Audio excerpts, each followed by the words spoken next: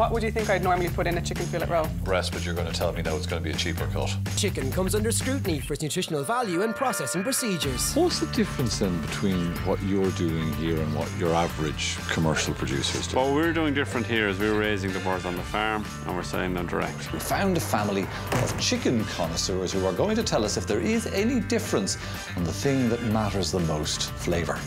What Are You Eating? Continues Wednesday at 8:30 on RTE1.